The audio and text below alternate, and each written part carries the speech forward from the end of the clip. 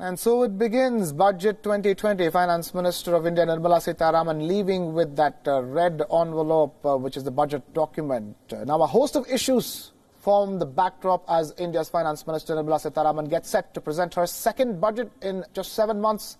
Besides a slowdown in growth and stagnant corporate investment, low consumer demand and declining savings are also some of the key challenges ahead.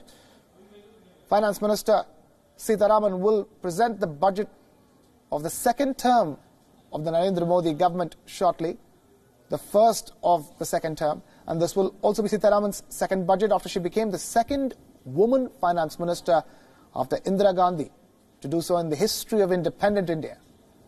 Nirmala Sitharaman will present the full year budget for the year ending March 2021.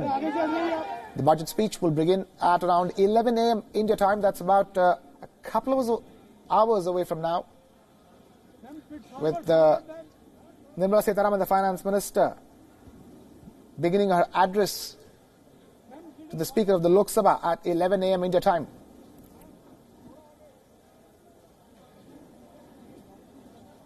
Usually the duration of the presentation ranges from about 90 to 120 minutes.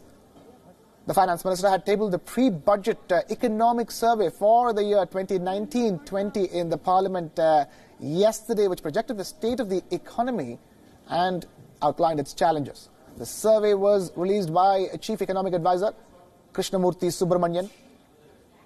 Sitharaman had presented her maiden budget in the month of July last year, shortly after the BJP-led government came back to power in the centre in the 2019 Lok Sabha elections. Till the year 2016, the union budget was presented on the last working day of February. Former Finance Minister Arun Jaitley had changed that tradition in the year 2017 when the union budget was presented on the 1st of February.